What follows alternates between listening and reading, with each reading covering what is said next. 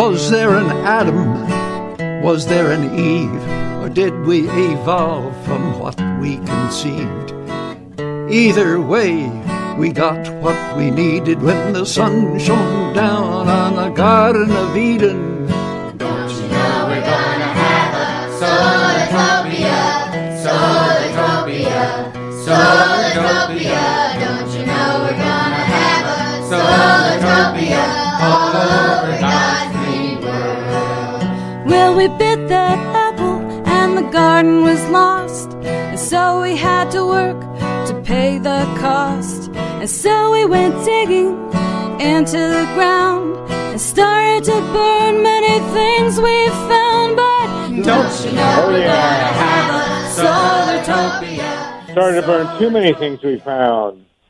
That's the wonderful Dora Williams singing with Pete Seeger, of course, and David Burns, the Solartopia theme song. We have some good news and bad news today from Solartopia. A lot going on in the world. I'm unfortunately have to report that the Diablo Canyon nuclear power plant, which we've been talking about a lot on this show, has gone back online. But our efforts to get it inspected and get it shut will continue as they have for the last 30 or 40 years. We're joined today by three truly great experts in the nuclear power field. Jim Green from Australia. Jim, you with us? Yeah, good day, Harvey. Good, great. Good day, as they say in California. Just great to have you on with us, and it's a real honor. Paul Gunter, you with us? Yes. Hi, Harvey. Okay, great. Good to have you on, Paul. And Kevin Kamps, you with us? Hello, Harvey. I'm here. Hey, how are you? Okay, so listen, I know, Paul, you're going to have to run, but I do want to talk with Jim a bit about a big article he recently wrote on the demise of small modular reactors. I'm sure both you guys are going to want to hear this, Paul and Kevin. So, Jim, if you'll tell us, please, what are you thinking on small reactors? What's going on? Well, I think the main point is that the economics simply aren't going to work. And because the economics are unlikely to work, no one's prepared to invest any money in it. So the private sector won't invest, and they're lobbying furiously to get government grants and subsidies. But so far, those sort of subsidies are 1 or 2 orders of magnitude less than what's required to get even a rudimentary small modular reactor industry up and running. So I think it's basically dead at birth, this industry. And also, if you look at the handful of reactors under construction around the world, they're just ridiculously expensive. And surprise, surprise, they're behind schedule and they're well over budget. And all of this is looking fairly predictable. Well, who exactly is trying to push ahead with new reactors? Where's the impetus coming from? Well, I mean, mostly it's coming from the nuclear industry, which has given up on big reactors because of disasters like the AP1000s in the US, which have been so over budget and cancelled in the case of South Carolina. But I think one of the interesting things that comes out of this report is how interconnected this whole push for small reactors is with the military, and especially with the nuclear weapons complex. And in the US, that's really reached a low point because there are 2 projects which have been okayed and approved. One is to reinitiate domestic uranium enrichment in the US, and the other is for a test reactor, a test fast neutron reactor. Now, both of those projects are being sold as being necessary or important to establish an industry for small modular reactors and other so-called advanced nuclear reactors. But the truth of the matter is they've both got very strong military origins and implications. And I think a really strong likelihood is that the way this plays out is that very few, if any, of these small reactors are ever built. But the promise of an industry for small modular reactors has justified and provided cover for military projects. So I think that's one of the most important and one of the most pernicious aspects of this whole debate. Well, that's an interesting dimension here, because we've had this come up in the subsidy, the handouts for Perry and Davis Bessie's. The industry, at least three Congress people in Northern Ohio argued that one of the reasons that Perry and Davis Bessie should be subsidized is because of their role in the nuclear weapons industry. Kevin Kamps, do you want to comment on that? And then Paul? Yeah, well, Ernest Moniz, President Obama's energy secretary, said the same thing a couple years ago, and it was kind of surprising in a sense because they'd been denying or trying to deny a connection between atoms for peace and nuclear weapons for more than half a century.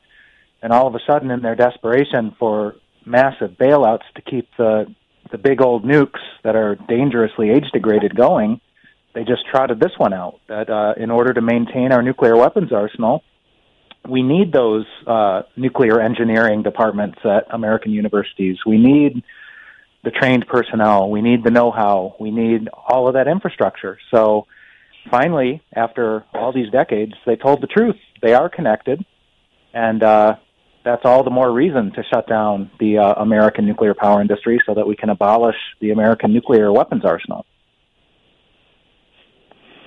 Paul Gunter? Yeah. Well, Sluggo, the thing is that, I think that we're all aware that nuclear weapons and nuclear power are inextricably linked. Uranium is the currency for both industries. So it's just, these are just flip sides of the same coin. But from the very beginning, the nuclear industry and the federal government saw the marriage of U.S. industry and the military complex when they originally, even before the Atoms for Peace speech by Eisenhower before the United Nations, the Atomic Energy Commission was soliciting a partnership with Monsanto, Detroit Edison, a whole host of U.S. Industry corporations to essentially in the production of plutonium for nuclear weapons.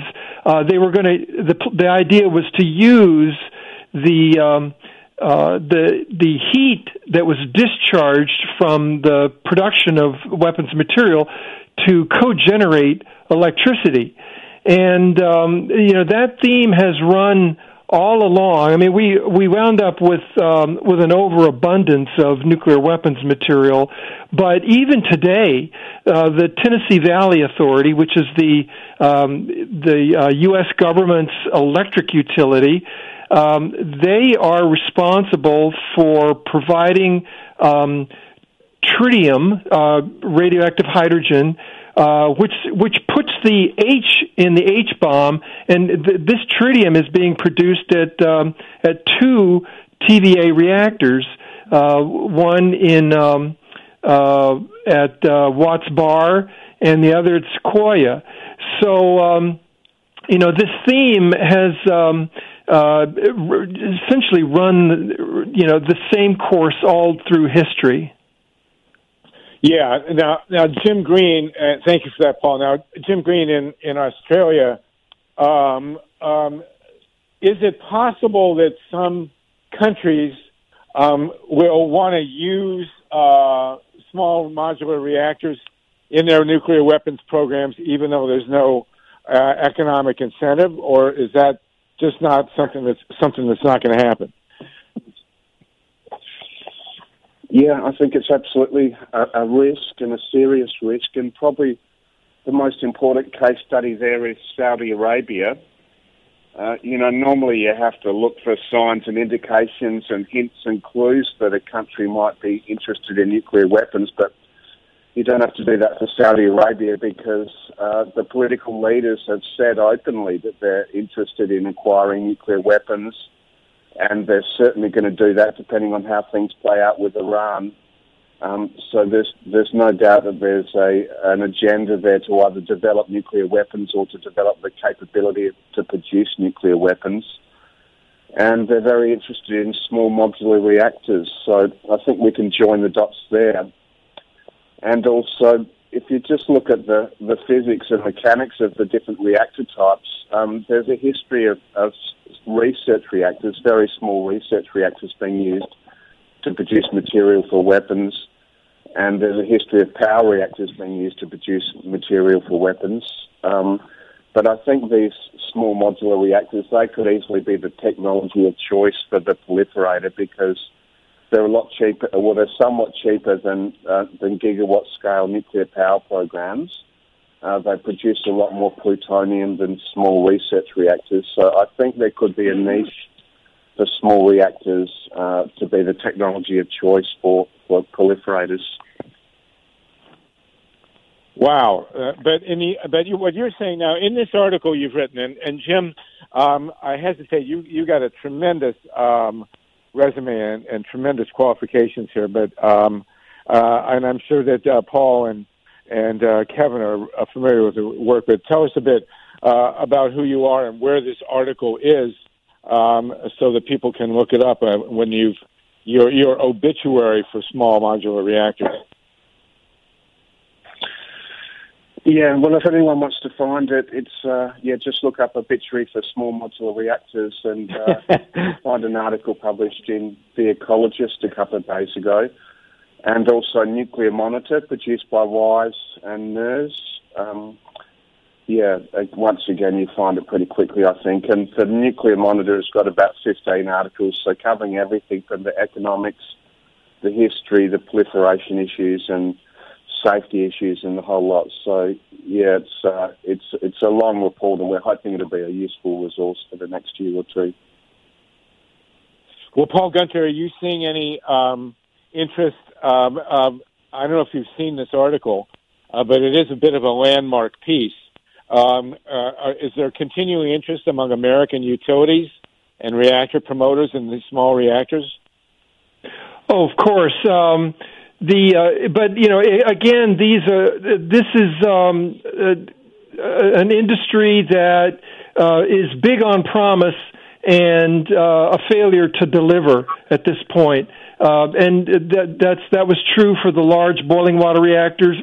Our reactor fleet is largely light water reactors.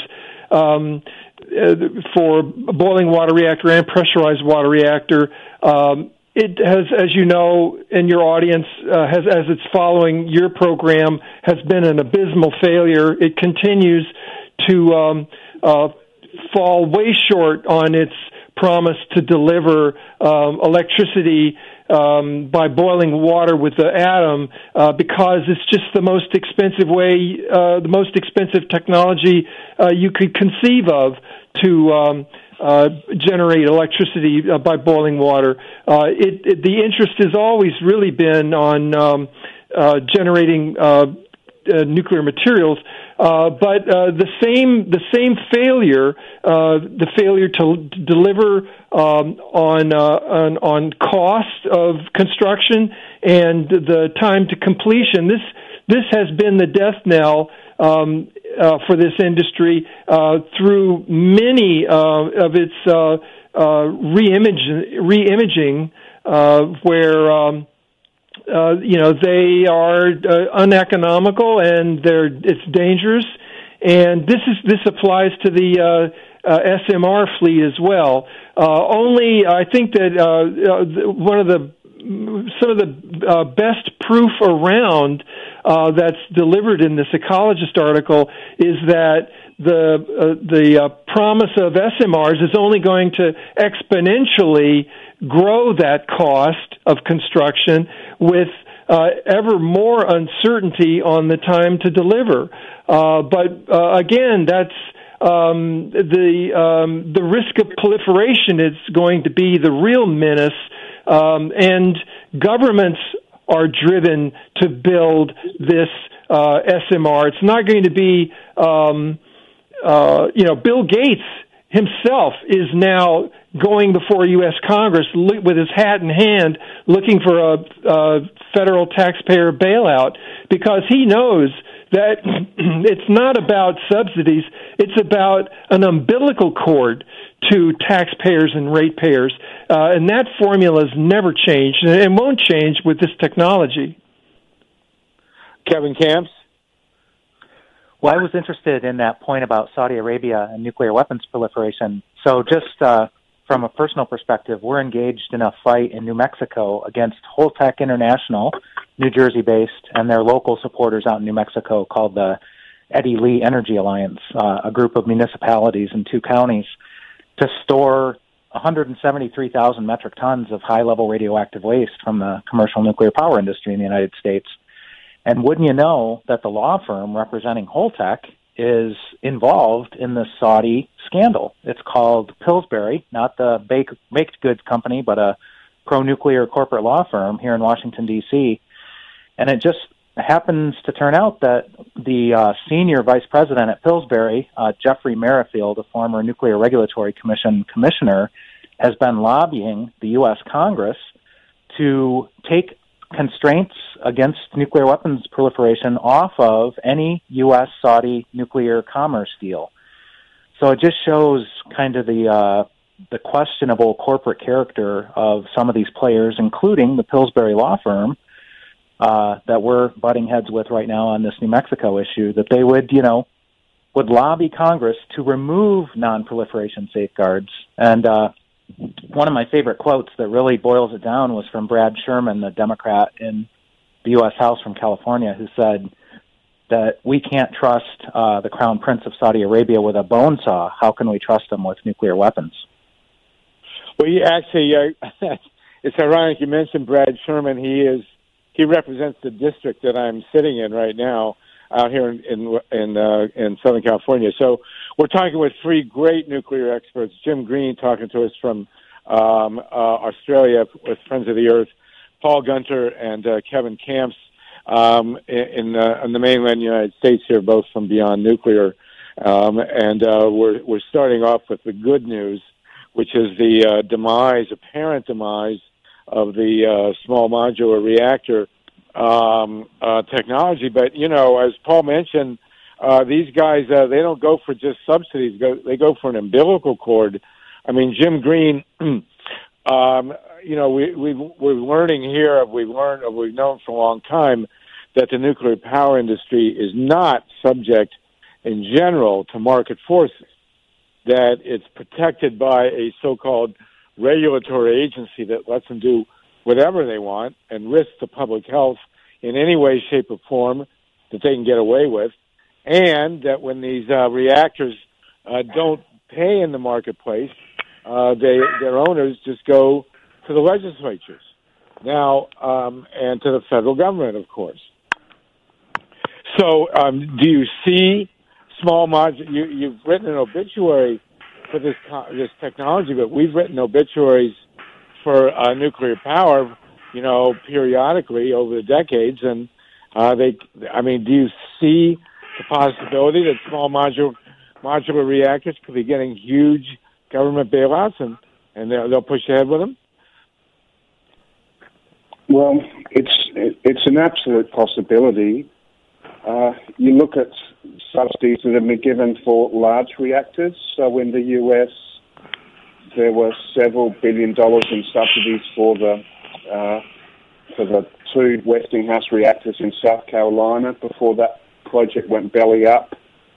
Several $1 billion of subsidies for the Vogtle project in Georgia, which is still going ahead. If the SMR, small modular reactor industry, could get hold of several $1 billion, that would at least get them off to a start, and they could build a demonstration reactor or 2. So we need to be wary of that. I think, of course, one of the reasons the federal government is unlikely to give those sorts of subsidies to small reactors is that they've just got their hands so badly burnt through subsidies for large reactors. And those AP1000 projects have demonstrated yet again the industry's inability to bring projects in on time and on budget. But I think at the moment there's no indication that the SMR industry will get those multi-billion-dollar subsidies, but it is possible. And the industry is lobbying furiously and persistently to get those sort of subsidies. So, you know, we can't just celebrate this obituary because there is a fight still going on, and it's a little bit of wishful thinking in calling it an obituary. We still really do have to keep fighting this. And there's an interesting article in the Proceedings of the National Academy of Science. It's written by 4 scientists who are sympathetic to the nuclear industry and sympathetic to the idea of getting these SMRs up and running. But they just couldn't make the economics work. They've thought of all sorts of different ways you could get an SMR industry up and running, and how it might be paid for, and how you might use these reactors for not only for electricity production, but also for heat generation and for various other purposes. But they couldn't come up with a viable economic scenario for SMRs, and they said that to establish and sustain an SMR industry, you would need several $100 billion of subsidies over the coming decades. So that would be a level of support that even the large nuclear industry has not really been a beneficiary of. So, yeah, I think we do have to keep fighting this. There's no doubt about that. Paul Gunter, what do you think? I think that, again, you know, since 1953, we've known that government and industry see this as a marriage, and again, it's about co-generating electricity from a weapons production process, and this is the concern that Jim has outlined quite illustriously in the article, that you know, they're looking for a proliferation essentially in the Middle East right now, where you know, is one of the last places that we want to see nuclear materials introduced. So, you know, these are big concerns. Cost has always been seen as something to be pushed off on the public, and its consequences are not only the threat of nuclear weapons, but a proliferation of nuclear waste that'll be pushed off on future generations without 1 watt of benefit. Yeah, absolutely. Kevin? Well, another form of nuclear waste, so to speak, besides radioactive waste, is this waste of money. And I just wanted to give a few details. Jim mentioned Vogtle, Units 3 and 4 in Georgia, the nuclear new build. That's not going well at all. Like Paul said, way behind schedule by years, way over budget. We're talking a doubling of the price tag, if not tripling over time. And so in that case, we mentioned Ernest Moniz earlier, Obama's energy secretary, who approved a $8.3 billion with a B federal taxpayer-backed nuclear loan guarantee back in the year 2014 for these 2 new reactors, only to have the Trump administration come in and out of nowhere, with no process whatsoever, approve another $3.7 billion for the same project in nuclear loan guarantees. So and even, what's that? Is it $12 billion altogether? And that latter one, the Trump one, involved not Trump draining the swamp, but Trump unleashing a radioactive swamp monster. His name is Jeff Miller. He ran now Energy Secretary Rick Perry's campaigns for president. And when Trump came into power, this radioactive swamp monster got busy, turned into an energy lobbyist, teamed up with Southern Nuclear, and got this loan guarantee approved overnight, out of nowhere. And the thing about nuclear loan guarantees is if Vogtle 3 and 4 go belly up, and there's a very good chance that they will never generate electricity, and will just be canceled, like what happened at the summer, Units 2 and 3 in South Carolina, that entire nuclear loan guarantee is lost to the U.S. Treasury. And that amounts to 22 times the amount of money that was lost to the U.S. Treasury in the Solyndra Solar default. The Republican Party made a lot of noise about Solyndra Solar going bankrupt, going out of existence, but they've supported the nuclear loan guarantees. So the radioactive swamp monsters and the hypocrisy are pretty thick. It's unbelievable. It's just mind-boggling to hear all this stuff go down. So let's get. I know, Paul, you've got to jump off.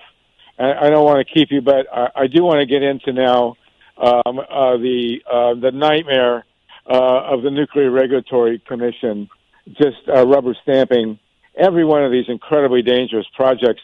You know, there's this big dialogue going on, nuclear as for global warming and all this garbage, and they keep rubber stamping these old reactors into further operations. But they never talk about the fact, you know, it's always an abstract argument of nuclear power and blah, blah, blah, and they never talk about the realities of the physical reactors.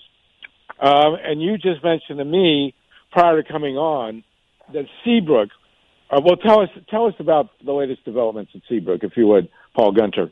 Right. Well, you know, given the fact that there is no future in new reactor construction, you know, we've just seen the collapse of the Renaissance, as they called it. You know, from the 2006, there was this big plan. There were something like 30 new units proposed in the United States, and those have all but been canceled or withdrawn, except for the two that Kevin mentioned at Vogel 3 and 4 in Georgia. So, you know, the initial construction phase, the supposed Renaissance, these were all re-imaging of a failed industry, and now they're proposing to build new reactors as carbon free, which of course they're not. They all have a nuclear fuel chain that has carbon emissions as well as radioactive emissions all along the way at every link. But the concern is that the industry is now again they're just able to continue to lumber forward, and the way they're proposing that now, the bridge to the future is relicensing, so that an original 40-year license, you know, the 75 to 80% of the current industry here in the United States have had their 40-year license extended by 20 years. Seabrook is the latest now to extend to get a 20-year license extension. You know, essentially on the anniversary of Fukushima, they gave this nuclear power station an additional 20 years. But it doesn't even stop there. The industry is looking to push beyond 60 years, and now we're fighting a license extension, a second license extension from 60 to 80 years. But you know, this megalomania that we're dealing with, they're in the formative stages of even proposing 80 to 100 years for these same reactors. And again, it's because there is no economy either to the scale offered by large reactors or building these mega factories without orders for the small modular reactors. But if governments are controlling the agenda, and if the regulatory agencies like the NRC, what they really stand for is nuclear regulatory capture. This industry will continue to push its danger and its threat of annihilation and extinction onto not only our generation, but future generations. God, it's just unbelievable. Jim Green, and then we'll get to Kevin. Do you want to describe any of the? Well, actually, Paul, I know you've got to run, so let me let you get this in, and then I'll let you go. What are some of the physical defects in these old reactors that makes this decision to prolong their life even more dangerous? I know all three of you guys are driving cars that are 30 and 40 years old. What's the equivalency with these nuclear reactors? Well, given the fact that the technology has this incredibly harsh operational environment, radiation, extreme heat, extreme pressure, fatigue, all kind, corrosion and cracking, and you can't, given their economy, they're reducing the inspections and maintenance and surveillance of just the material condition of these aging facilities. They're relying upon, it's a little like driving that car you referenced through your rearview mirror. You don't really anticipate or know or can accurately assess how aging, the dangers and hazards that lie in front of us with an industry that is deteriorating materially. It's concrete, for example, at Seabrook. The foundation of that Seabrook nuclear power station is built on is crumbling under the same degradation that's causing concrete to disintegrate in our bridge infrastructure here in the United States. That is actively at work in the U.S. nuclear power stations, and it's particularly noted in Seabrook itself, where it can collapse. The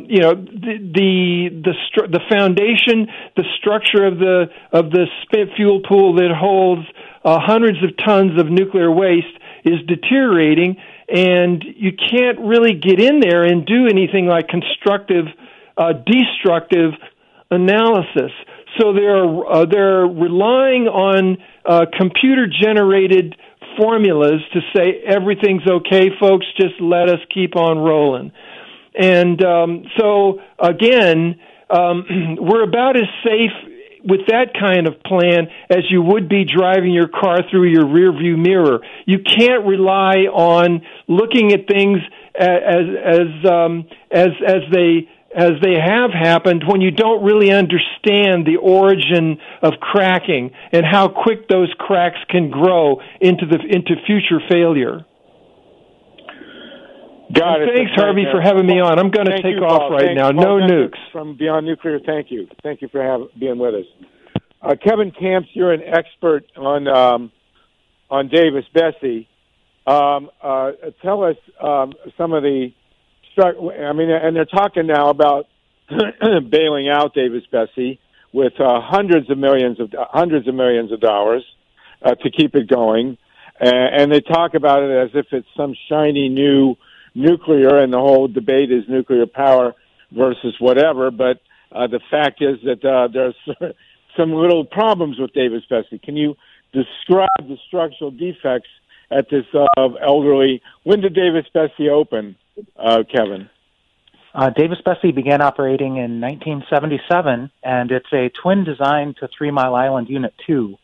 And a year and a half before the meltdown at TMI near Harrisburg, Davis-Besse had a precursor incident. And fortunately for Northern Ohio, somebody came on shift. He was a nuclear Navy-trained nuclear engineer, and he identified what was going on, and they were able to avert the meltdown at Davis-Besse a year and a half earlier. But then they covered up the incident. They didn't want the public to find out. They didn't want the media to find out. So they didn't even communicate secretly within the industry to avert the meltdown that then happened at 3 Mile Island. And we're coming up on the 40th year mark on March 28th of that meltdown. But in addition to that, inherent risk at these nuclear plants, even when they're brand new, like they were decades ago, there's age-related degradation. And at Davis-Besse, like Paul was talking about Seabrook, there's a different form of concrete cracking. It involves the shield building, which is the last line of defense. It's a part of the containment around the reactor. And they have severe cracking at Davis-Besse that probably dates back to 1978, if the company's to be believed, but it wasn't detected supposedly until 2011. And despite the severe cracking of the containment, which, by the way, grows worse by a half inch every time it freezes and thaws at Davis-Besse, which is a lot of times every year, not in the summer, but in the spring, in the autumn, and in the winter, there are freeze-thaw cycles, so the cracking is getting worse and worse.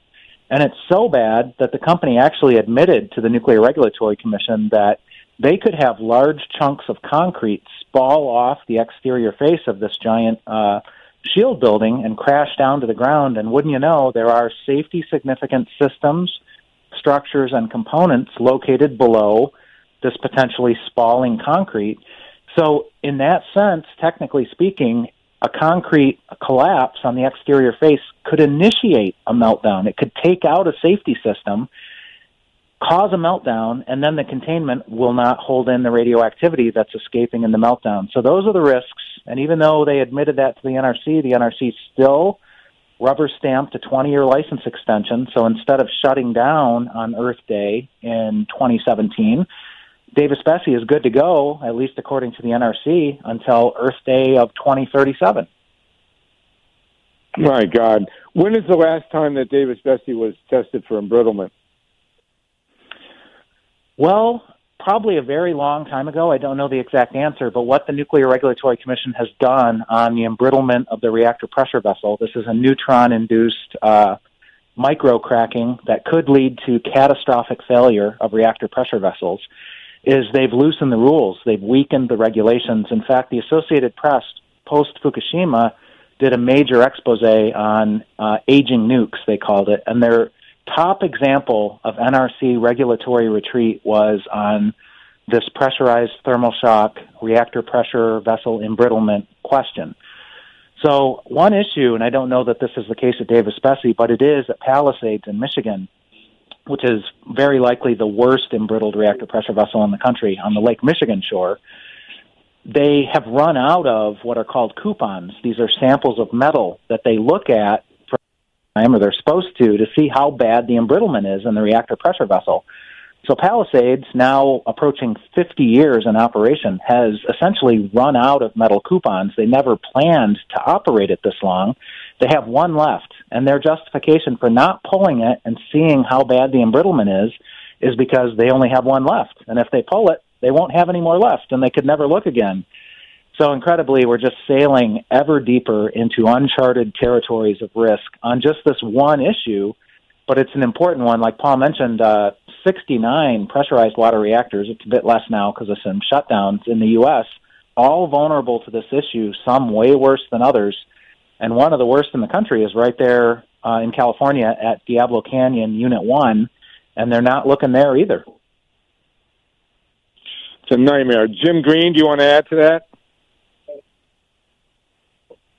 If we can tie the issues together, the NRC, the Nuclear Regulatory Commission, and small modular reactors, or SMRs, the only way the SMRs could possibly fly is if they get all sorts of outrageous exemptions and privileges from the NRC to lessen the safety standards, because by lessening the safety standards, you can improve the economics.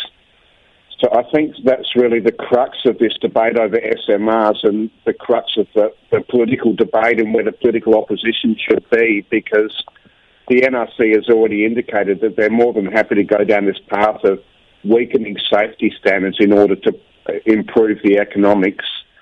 One example there is how large does the buffer zone have to be around an SMR, and it should be pretty much the same as for a large reactor, but the NRC has ruled otherwise, and that has implications for safety, but also security as well. I mean, if your buffer zone is more or less non-existent, where you've got no buffer to separate the reactor from anyone who would deliberately inflict damage on it. So it's a really important issue, and one that really needs to be explored a lot more and needs to be fought against. And there's an important report written by the Union of Concerned Scientists in 2013, but it could have been written yesterday. It's still very fresh. And it's called Small Isn't Always Beautiful, and it goes through these safety issues and even more so the security issues, and it's well worth a read. Well, what are some of these safety issues and security issues? I mean, let's get some detail here. We know, Kevin Kamps, for example, that all reactors that are operating in the United States are, of course, embrittled. And Jim, I don't know if you know, have you followed the technicalities of the embrittlement issue? Either one of you. Well, for myself on small modular reactors, I have not, but I would just point out, as I mentioned earlier, that 3 Mile Island, also Chernobyl, were pretty much brand new reactors, and what happened was a surprise to the designers and the operators. There were flaws in the design that crept up on them and surprised them. And just in recent days, 3 Mile Island alert, and again, the 40th anniversary of the meltdown is coming up at the end of this month, introduced a objection on extended operations at 3 Mile Island Unit 1, still operating, that has to do with defects, flaws in brand new replacement steam generators, which are safety significant systems at that reactor, that could lead to loss of coolant accident, could lead to meltdown, could lead to catastrophic radioactivity release, again, at 3 Mile Island. So sometimes they just screw up. I mean, they work the bugs out in a very bad way with nuclear accidents. So that would be kind of a warning for small modular reactors. Jim, is embrittlement an issue at a small modular reactor? Yeah, absolutely. I can't really see why there would be any difference there comparing small reactors and large reactors. It will definitely be an issue.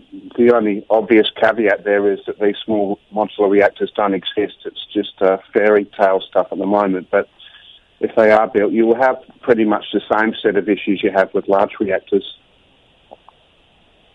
Okay, so let's jump into another territory here. And Jim, I don't know if you've been following this, but two major utility companies in the United States, which are operating commercial atomic power plants, are in bankruptcy. Now, we've just had a big go-round here in California trying to get the bankruptcy court, and we're not done. We had a window of opportunity which shut, which is that the nuclear plant at Diablo Canyon was shut for refueling. We collected a major petition, got some very important people to sign on. We went to the governor. We're going now to the state legislature.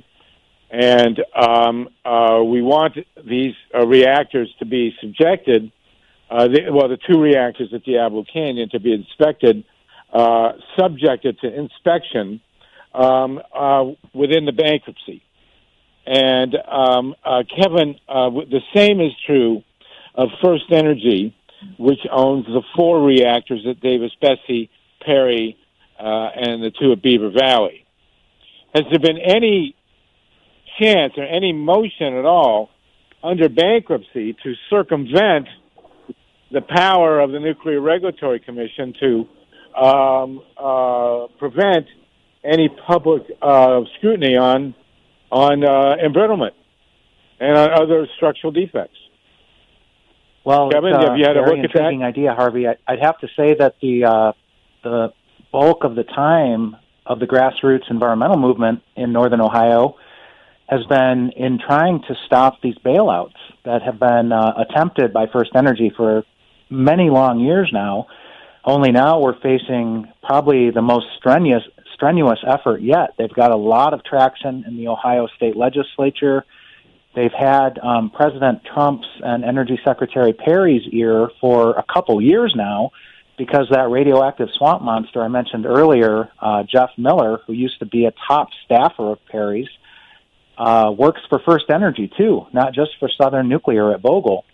And so he got Trump on board. There's all this talk right now of Trump's emergency powers to appropriate funding to build a wall on the Mexican border.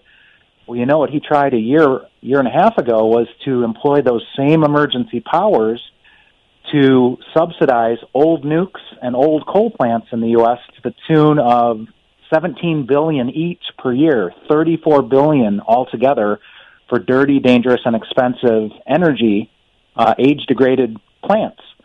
And they're perhaps going to try that again now that they've loaded the Federal Energy Regulatory Commission, including the Department of Energy lawyer who wrote the attempted emergency powers to subsidize nukes and coal. So both at the federal level and at the state level, we've been maxed out fighting those subsidies. But like you say, First Energy is in bankruptcy. It's still a tremendous opportunity. They keep threatening to shut their reactors. We say, we wish you would. But what they use that as a leverage point is to say, hey, all these jobs are going to go away, all these tax revenues. And what they do is they whip the local public into a frenzy that cities are going to go bankrupt for lack of tax revenues. All these workers are going to be thrown out on the street. We push back and say, hey, there's so much potential for renewables in Ohio, for God's sake, wind and solar, that's the economy of the future anyway. Why not just go there? And then in terms of the workforce, yes, a just transition is needed. And there's a lot of cleanup during the decommissioning, during the dismantlement. They're going to have to clean up a lot of radioactive mess that they themselves have made. And they also have to safeguard the high-level radioactive waste that has nowhere to go. So there's a lot of common sense solutions, and instead they're doing the exact opposite, or they're trying to. Well, Kevin, Jim? Yeah, please. Yeah, I think Mid-American Energy is an interesting case study here. It's a subsidiary of a Warren Buffett-owned company. So we're talking about smart money here, and Mid-American was looking to build an SMR in Iowa, and they were looking to use legislation which would force ratepayers to pay in advance for the reactors, even if they were never completed. So they were going down that path, but they never got that legislation, so they gave up on their SMR project. But meanwhile, Mid-American invested over $10 billion in renewables in Iowa, and that's had a real effect. Wind power has gone up to 38%, and coal's gone down from 76% to 45%. So already significant improvement in the electricity mix in Iowa. And Mid-American is now looking towards 100% renewables, perhaps not as fast as we would like them to, but they're going down that path. And I think that's the one and only thing that really breaks the nexus here, when you've got communities that have been heavily dependent on jobs from the nuclear industry and have been so for decades. Well, how do you break that cycle? And the answer is renewables, which are vastly cheaper than nuclear now. There's no question about that, and are definitely the energy source of the future. So that's the way we can get out of the mess that we're currently in. Well, Jim Green, what has been the public response to the proliferation of wind in Iowa? You know, you hear all this crap from the industry hypesters about bird kills and people complaining about windmills and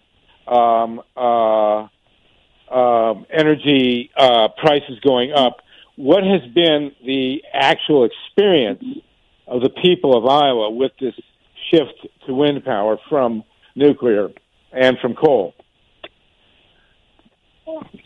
I'm not familiar with the situation in Iowa in that much detail, Harvey, but obviously there's a whole lot more jobs there as opposed to the phantom jobs that never eventuated because of the interest in reactors, small or large. So, I mean, that would be the most significant fact. And, we're going through the similar thing in Australia as well. We don't have nuclear power reactors here, so it's about the transition from fossil fuels to renewables. But, when the economics are so favourable for renewables, well, nothing's going to stop it. It's just happening whether the politicians like it or not, and we've got a crazy right-wing government here in Australia that's trying to put the brakes on renewables and trying to support new coal-fired power plants, but the economics just don't stack up. So that's going to be the outcome of this scenario, you know, whether the right-wingers like it or not, which they don't, and whether we like it or not, which we do. We've got a renewable energy revolution, and it's happening, and global renewable electricity generation has doubled over the past years, and costs have plummeted, and that's just going to keep on going. You have a big battery project going in Australia with Elon Musk. Can you tell us about that? Yeah, it's not all that big, actually. It was sold as being the biggest battery in the world, which was true, but it's still pretty tiny. It's 100 megawatt hours. So, you know, if you get a significant blackout, it's only going to make a small difference to that. But it plays what they call ancillary services, so it helps to maintain the stability and the frequency of the grid, and it helps to undercut some of the price gouges in the markets. And it's just been hugely effective, whichever way you measure it. It's been effective for Elon Musk in that it's turned a profit. It's been effective for South Australian ratepayers who have seen their bills go down, if only marginally, but they've certainly gone down because of this battery. And we've also got pumped hydro projects in Australia, so we're moving ahead reasonably fast on all fronts, all different sorts of renewables, plus pumped hydro storage, plus battery storage, plus a massive take-up of rooftop solar. Wow. Now, you mentioned in Iowa, and Kevin, have you been following the situation in Iowa? Yeah, I was just out there in October. Mm-hmm. Well, tell us what you saw. Well, I was hosted by Mike Carberry of Green State Solutions, who had a big hand in blocking Warren Buffett's lobbyists from securing that public bailout for small modular reactors. And he worked with ARP, the Retired Persons Association, and many other creative allies who would all, you know, have been harmed by that. And I just would report that Iowans are thrilled at the expansion of wind power. And the reason I was out there is because, ironically enough, because of its geographic location in the United States, and they do have the Duane Arnold nuclear power plant, which thankfully is going to shut next year and close down. But they will catch a lot of the mobile Chernobyl shipments from the eastern half of the country of high-level radioactive waste flowing out to these western dump sites that are proposed, Yucca Mountain, Nevada, on western Shoshone Indian land, or the Holtec in New Mexico, the centralized interim storage facility I mentioned earlier in the show, and there's another one called Interim Storage Partners at the Waste Control Specialist site in Texas. The two centralized interim storage facilities are about 40 miles apart from each other, and it's in a Hispanic area that's already heavily polluted by the fossil fuel industry and the nuclear industry, uranium enrichment, military plutonium disposal, low-level radioactive waste disposal from the nuclear power industry.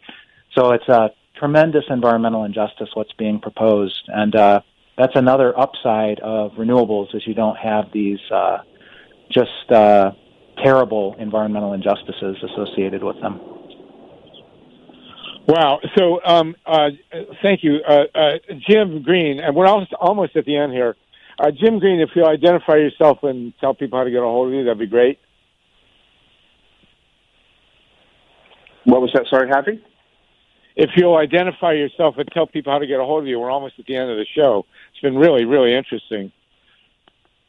Yeah, if anyone wants to get in contact, I'm the National Nuclear Campaigner with Friends of the Earth Australia, so find me via the FO website, and the editor of the Nuclear Monitor newsletter, and once again, that's online and pretty easy to find, so yeah, happy to be contacted by anyone who wants more information. And Kevin Kamps? Yeah, I am the radioactive waste specialist, and Paul Gunter is the reactor oversight project director at Beyond Nuclear, and our website is just beyondnuclear.org. Okay, so Jim, so where we get somebody from Australia, is there a strong, I know you've got a right-wing government, as you mentioned, but that coal is that coal mined in Australia that you burn, and what's the general feeling about transitioning away from coal? Since, thank God, you don't have nuclear. Yeah, Yeah, it is mined in Australia. We mine more than enough coal for Australia's current needs and a whole lot more besides. So Australia is one of the biggest coal exporters. As I said, we've got a crazy right-wing government, but, we've got history on our side, and today there's going to be tens of thousands of students wagging school and going to climate protests all around Australia in 60 different towns and cities. And they're right on board with this renewable energy transition, and they know how corrupt the politicians are, and they know how hypocritical and duplicitous these companies are with all their talk about so-called clean coal. So there really is a tidal wave of momentum to make this transition happen and to make it happen quickly. And Jim, have you had any cooperation from the unions? Is there any movement on the part of the union movement to unionize the solar industry and to become a pro-solar force? Well, it's mixed. There are some unions which are just fantastic, and they've really been great in supporting our anti-nuclear campaigns and pro-renewables and understand the need to transition out of fossil fuels as quickly as we possibly can. But there are others that are dinosaurs that are still wedded to the coal industry. So all I can say is that it's mixed. There's no single response from the trade union industry, from the trade unions. Kevin, what's been your response, your experience in the U.S. here with the labor unions? Yeah, it's mixed here too. One success story was the Diablo Canyon shutdown agreement. The International Brotherhood of Electrical Workers was a signatory to the shutdown agreement. So there's hope. There's the work of Sierra Club and labor. It's called the Blue-Green Alliance that goes back more than a decade at this point. So there's real hope. And I mentioned in northern Ohio and the rest of Ohio, there's a tremendous renewable energy manufacturing base there. And ironically enough, the state legislature and even the governor have just kind of ignored it to the point of blocking wind in Ohio. So we just got to keep working across whatever obstacles or barriers they try to throw in our way. And, the Green New Deal in the U.S. is a tremendous opportunity for environmentalists and labor to work together. Well, it's shocking to me that none of the unions from those wind component factories have come forward to fight the bailout of the nuclear plant. I mean, there's been just this giant chasm in the Midwest between the union movement, which is locked in, parts of it are locked into coal and nuclear, and the upcoming bonanza in wind. There's a complete disconnect. And, it's been devastating to the environment and devastating to the desperately needed movements to shut down these nuclear plants. And, until we can jump that gap, I don't know. On the other side. Thank you guys, Jim Green, Kevin Kamps, Paul Gunter. Thank you so much. It's been really, really interesting. We'll be back again next week in Solartopia. Thanks to the crew in New York. And keep the faith, people. It's a long haul. On the Garden of Eden. Don't you know we're gonna have a Solartopia, Solartopia, Solartopia. Don't you know